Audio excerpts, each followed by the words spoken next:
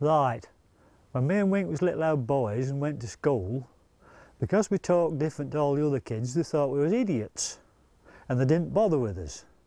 Now an old farm worker showed me how to do my times tables. He said, he made me one of these and he called it a magic square. Now boy, he said, put that under your pillow.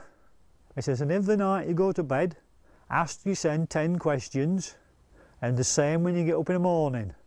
And within about 3 months, I knew all my tables, and I've done them ever since. If anybody asks me, I can tell them the answer before they finish telling me the question, like 9, 8, 72, 7, 11, 77. And he showed me how to do it.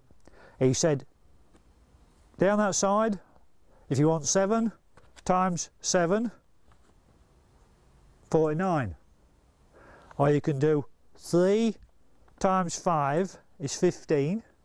Or you can do it the other way. You can do 5 down that side and 3 that way. And it still comes to the same answer. So if anybody's got a kid that struggles with maths, make them one of them and they'll be top of the class by the end of the year.